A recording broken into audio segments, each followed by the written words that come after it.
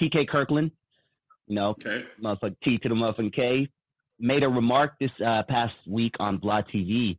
He said that none of Eazy-E's 11 children are being taken care of from Eazy-E's estate. Now, I don't want to get too personal on that, but, my question for you is, well, I guess, do you know, have we ever talked about Tamika Wright? Do you know Tamika Wright? And do you know any of Eazy's kids by any chance? I know Lil E. Okay. I know Lil E. He was around here back when Eazy was, before he formed Ruthless Records. I'm due to have him on the show any day now. He's recording a show about his life or family life or whatever. So as soon as he gets the recording, he's coming on the show.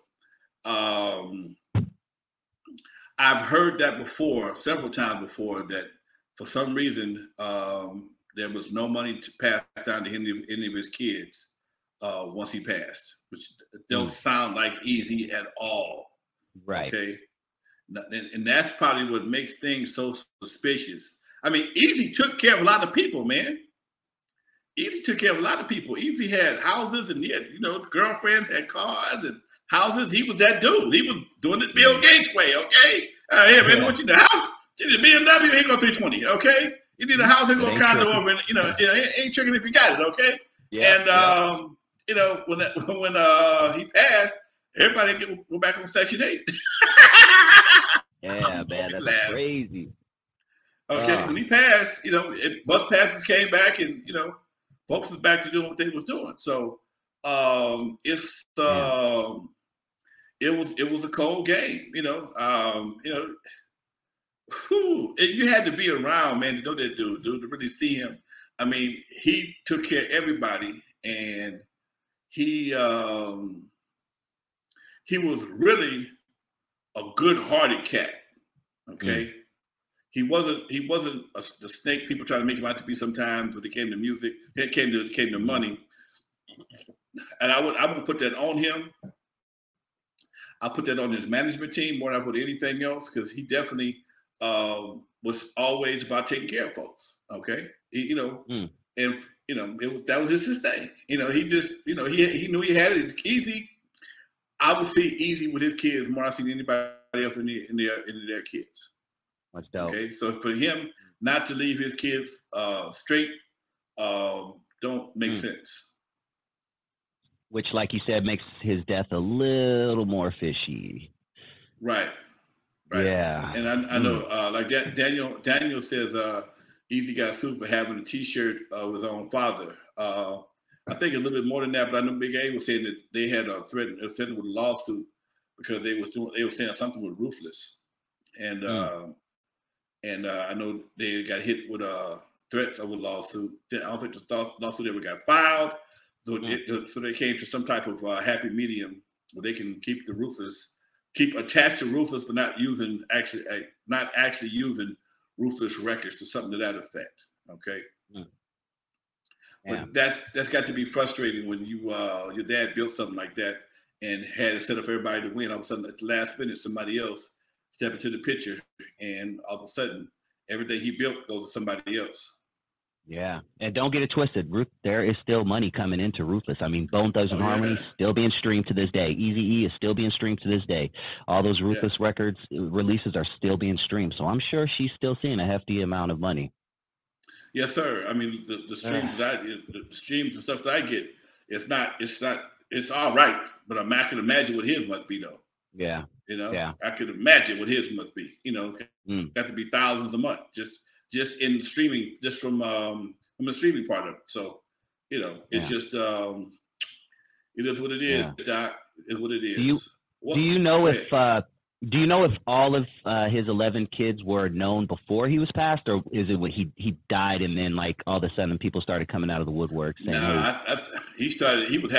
and Dre used to clown about who had the most kids. Ooh, okay. God.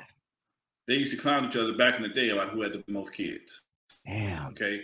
I think he was pregnant. Tamika was pregnant with one of his kids, and when he passed. So, and that was something else people was tripping on about Tamika know the kid had AIDS or had any HIV. So that was something that was always being discussed with them. Like, how the hell are you gonna have this died from this, and everybody else got it but you. No, who else had this shit? Where did it come from? Okay, they still ain't figured out where it came from, whether it's blood transfusion, sex, or whatever the case. But nobody still don't know to this day how he contracted that HIV. Your boy Player says, Lonzo, I was locked down. Brother, just got out yesterday. Player. What Cube say? Come Player. Come on, man. Got to do better, Pimp Player. I noticed you haven't commented on our shit lately. I haven't seen him in a minute, and we don't. Yeah. I guess we don't translate well in the jail.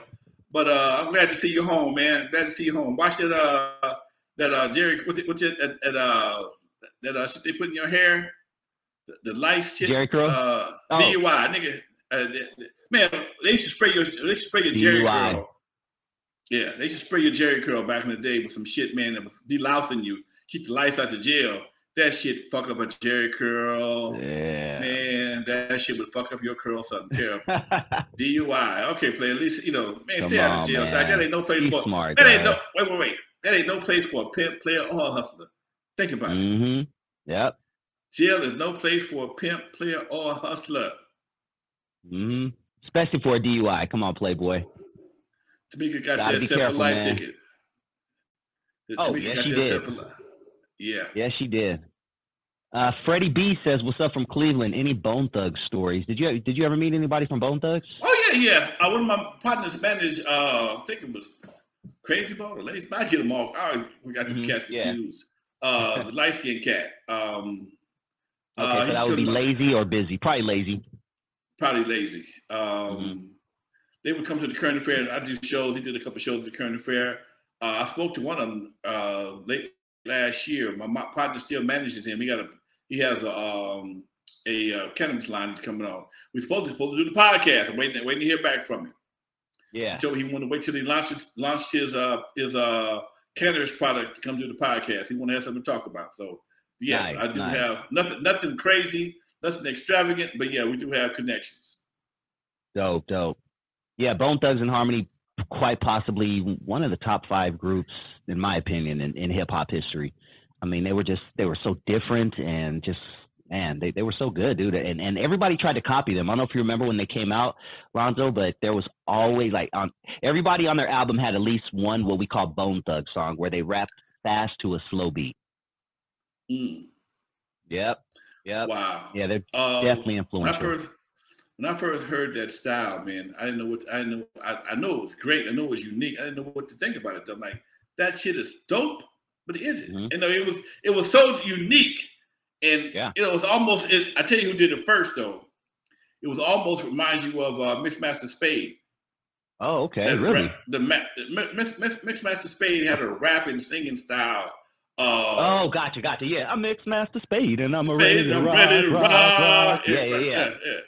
Yeah, he had that kind of style, and it was great at that time, but nobody really appreciated what he was doing because he was so far ahead of his time. And I think that's probably almost one of the worst things that a cat can do is be ahead of his time, especially when you're around people that's not that creative. People are still stuck inside the box.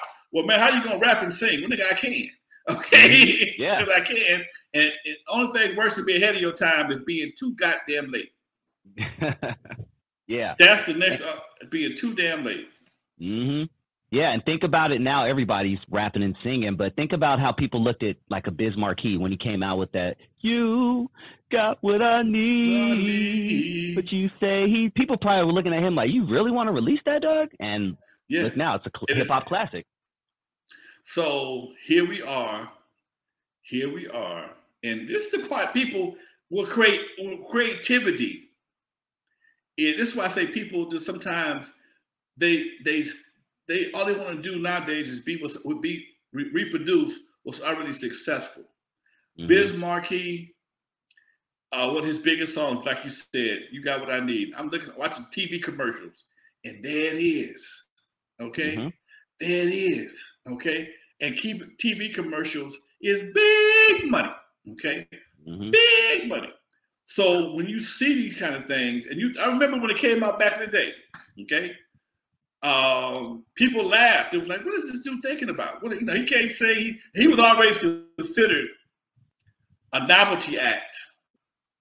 He was respected, but he was like a novelty because you know he had what was the other song? Just a friend. He had I know the Vapors. The Vapors, right? Yeah. The Vapors hit up first. Then he had You Got What I Need. Make the music with your mouth is right. That one. And then he had the Pickin' Boogers.